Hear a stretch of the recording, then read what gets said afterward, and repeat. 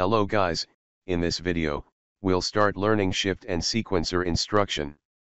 In this video, we'll see what are bit and word shift instruction, and in the next video, we'll learn sequencer instruction and do a simple project. Before we get started with today's video, I just wanted to inform you about all the great content I have been releasing on the plcgoods YouTube channel, which includes industrial automation PLC programming, HMI and microcontroller-based developments. My name is Syed Reza, and if you enjoy this video, I would appreciate it if you could click the subscribe button as well as the notification bell, to receive the latest and the greatest content I will be posting through the channel. Alright. Shift and sequencer instruction are placed here. Let's start with BSL and BSR instructions. The BSR is a short form of bit shift right. This instruction needs a word address. For example B3:0. The address must start with a sharp sign. It means the inserted address is important, not its stored value. As you know, the B3:0 address refers here.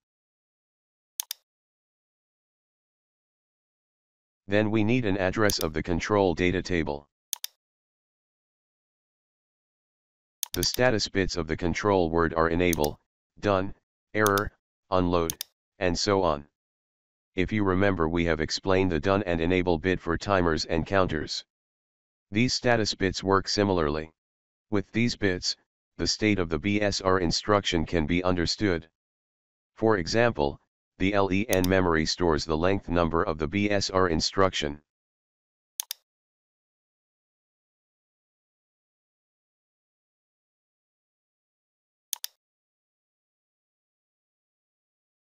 Here, I must write a bit address, which its state is important.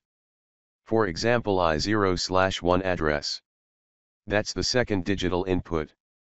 Finally, I must write a positive integer number. For example 20. I will explain it later. Now let me use an open contact to enable and disable the BSR instruction.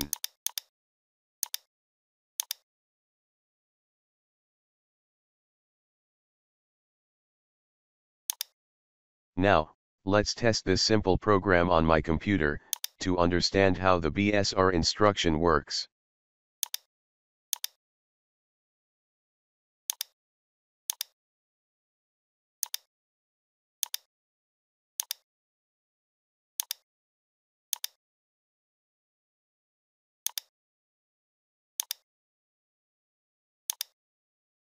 Well, let me open the binary and input data tables.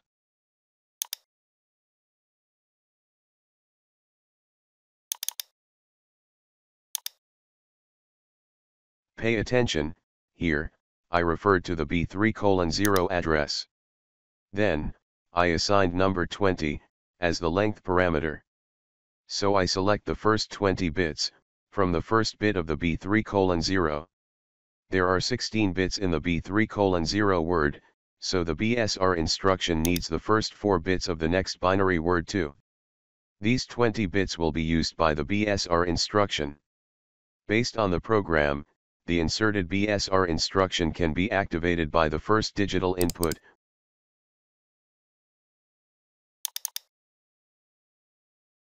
By each activation, the state of the I0/1 will be copied to the 20th bit.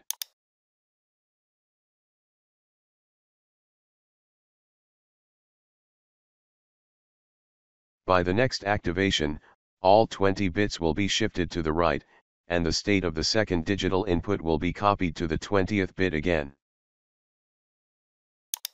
Now, let me change this bit to 0. At this time, all 20 bits are shifted to the right side, and the number 0 has been copied to the 20th bit. Now, pay attention to the state of this bit, which will be copied and shifted on 20 bits of memory, by each activation.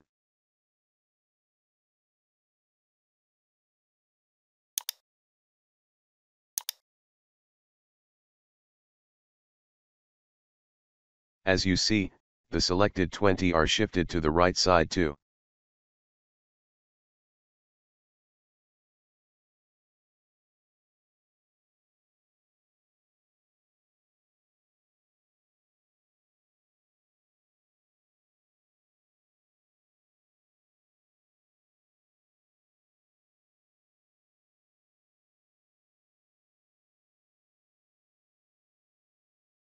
Alright, I hope you have learned how the BSR instruction works. The BSL instruction works similarly, but it will copy the selected bit state to the first bit, and then shift all selected bits to the left side. Now, let's explain what are FFL and FFU instructions. The LFL and LFU instructions work similarly. Let me insert an FFL instruction. FFL is a short form of first input first output load. This instruction needs a word addresses as its source. Let me use the N7:10 address.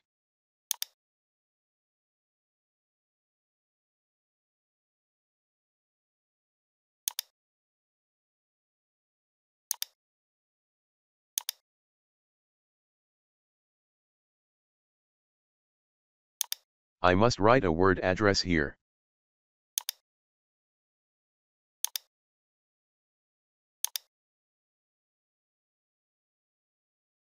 Similarly, the sharp sign means the inserted address is more important than its stored value. Also, this instruction needs to use an address of the control data file. Finally, let me write number 6 as the length parameter. We will see, this contact will be used to load data. So, let me define a suitable symbol for its address. Beside the FFL to load data, the FFU instruction is using to unload data. So, let me use the FFU instruction in the second rung.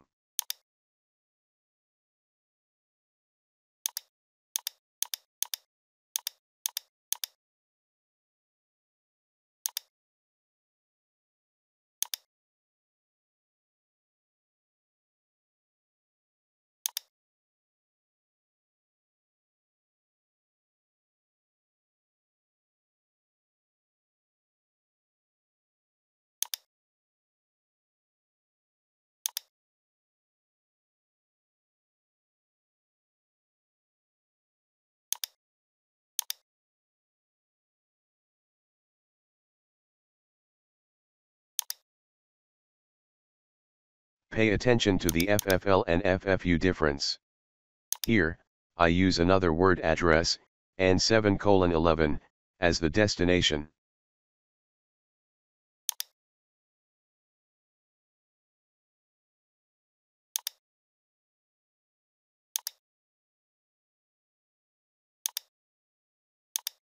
As you see, all parameters of the inserted FFL and FFU are similar, except the source and destination addresses. Pay attention, in both of them, I have used the N7:0 addresses and number 6, as their FIFO and length parameters respectively. So, these 6 addresses will be important in this program. The FFL instruction will load the N7:10 values onto selected addresses. And the FFU instruction will unload data from 6 selected addresses to the N7:11 address. Alright, let's test the program.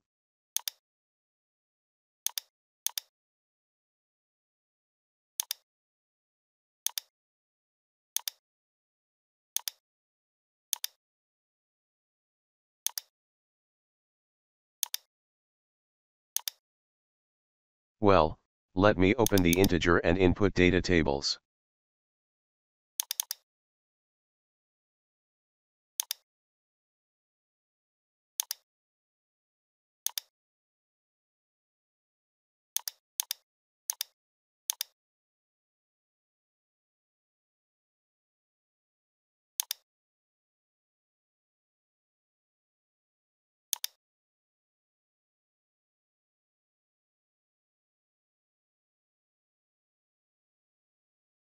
Alright, let's enable the FFL instruction.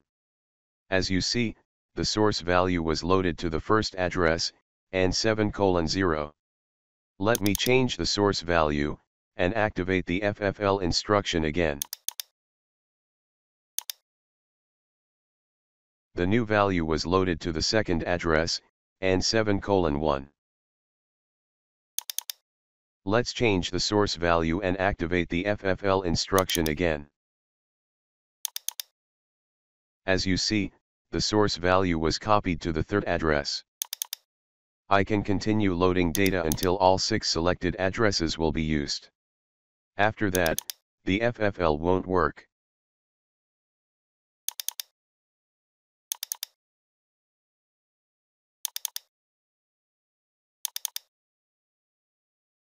Now, all selected addresses have been used. So, the FFL instruction won't able to load data.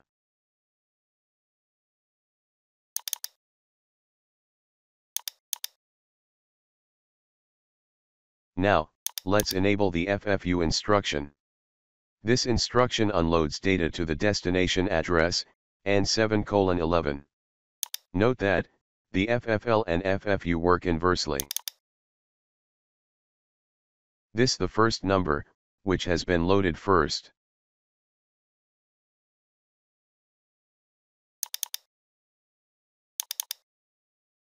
And, this the second number which has been loaded before. Alright, this slide shows how the FFL and FFU work.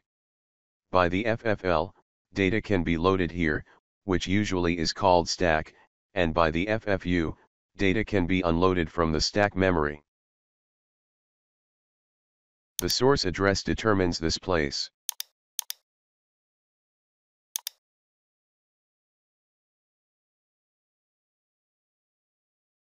This address determines the first location of the stack memory.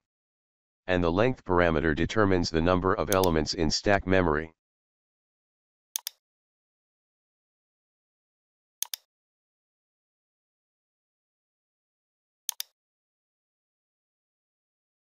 The FFL and FFU parameters are similar together, but its destination address determines this place.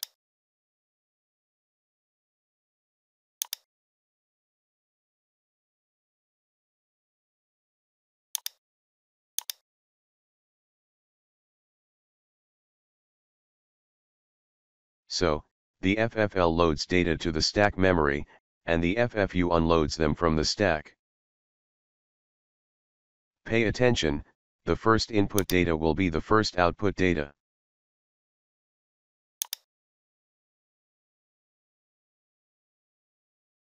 Similarly, the LFL instruction can load data on the stack memory,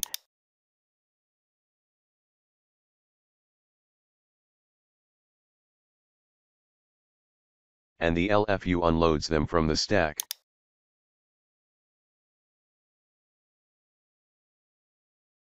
Pay attention, for these instructions, the last input data will be the first output data.